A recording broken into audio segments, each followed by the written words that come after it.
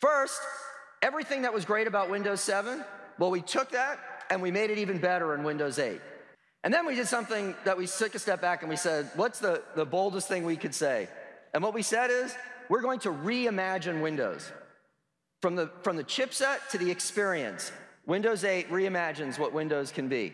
So let's take a look at the start screen. The start screen is Windows. This is the place you come to when you start Windows, and it's the place you go to get to all the applications that you guys are going to build that people are going to love. When I click into this headline here, it's going to give me a newspaper-like layout for me to be able to read my blog. And really fast and fluidly, I can swipe through and read my articles. We'll go back to start, again, swiping from the right, and launch a popular social networking app using open APIs. We created a sample application here.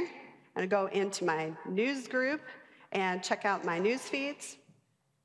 And then we'll launch a little video.